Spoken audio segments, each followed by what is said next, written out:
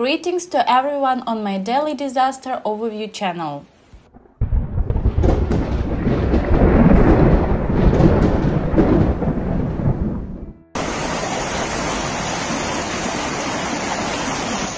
The information in the video shows an incident on October the 25th, 2021 in Scordia, Sicily, Italy. Weather alert proclaimed by the Civil Protection for adverse weather conditions scheduled for October the 25th in Calabria and Sicily.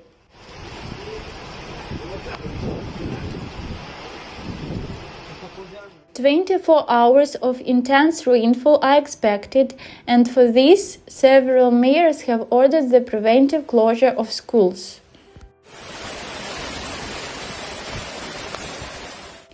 Institutes are closed in Reggio Calabria, Messina, and Catania.